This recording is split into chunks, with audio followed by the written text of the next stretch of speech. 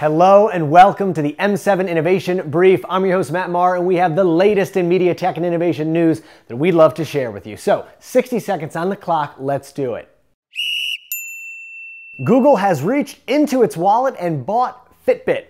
Google spent $2.1 billion on the acquisition and now has a serious wearable in its repertoire. Here's the real story. What's 20% of America's GDP and the most ripe industry for disruption? Healthcare. Which tech giants have a head start? Apple with the iWatch, Amazon with the delivery infrastructure. Google is late to the party, but they're strapped with data and they're ready to play.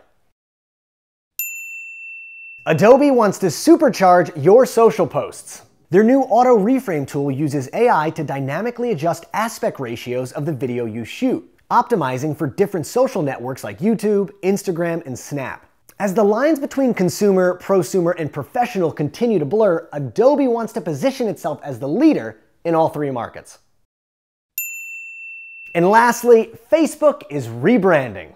Their new all-caps logo will change colors to highlight their ownership of Instagram and WhatsApp. And their harmonized letter proportions and curved diagonals, quote, add a sense of optimism.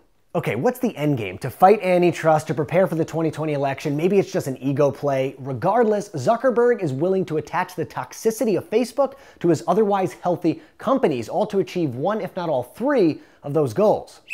Well, that's all the time that we have for the M7 Innovation Brief. Thank you for watching. I'll see you next week.